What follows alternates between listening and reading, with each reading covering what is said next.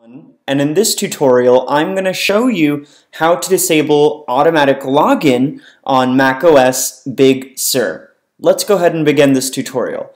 The first step that I'd like you to perform is to click on the Apple icon on the top left corner. Now, I would like you to click on the option that says System Preferences. After you click on System Preferences, please click on the option that says Security and Privacy.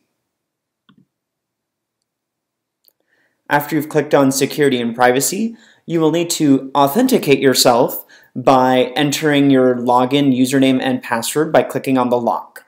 So let's go ahead and log in.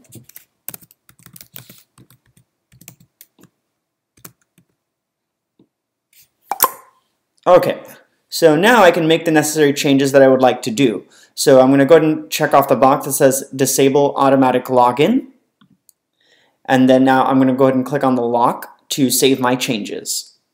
So basically what Disable Automatic Login does is that let's say if your laptop is shut down and if you turn it on, you don't need to enter your password and it'll automatically log you in.